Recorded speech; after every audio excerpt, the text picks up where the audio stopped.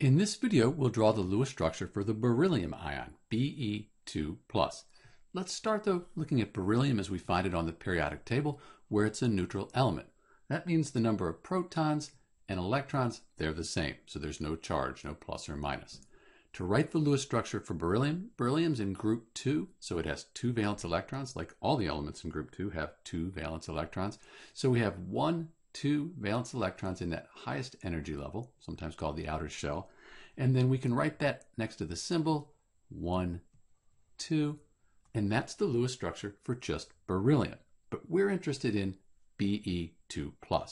So when we have that 2+, that plus means we've lost a negative charge. If you lose a negative charge, you become more positive.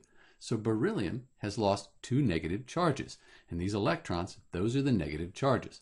So let's lose these 2 electrons here, and then we'll get rid of these, they're the same ones, and put our 2+ there.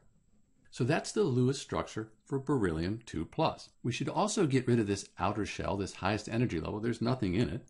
And you'll notice something interesting happen. Once we lose that outer shell, in this energy level here, it's the first energy level, there's only 2 valence electrons.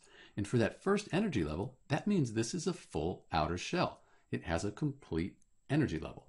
Because of that, it's very stable. And that's why beryllium will lose these 2 valence electrons to become more stable, to have a more stable configuration. We could also put brackets around the Be, since you'll sometimes see it written this way. Either way is okay though. This is Dr. B with the Lewis structure for Be2+, the beryllium ion, and thanks for watching.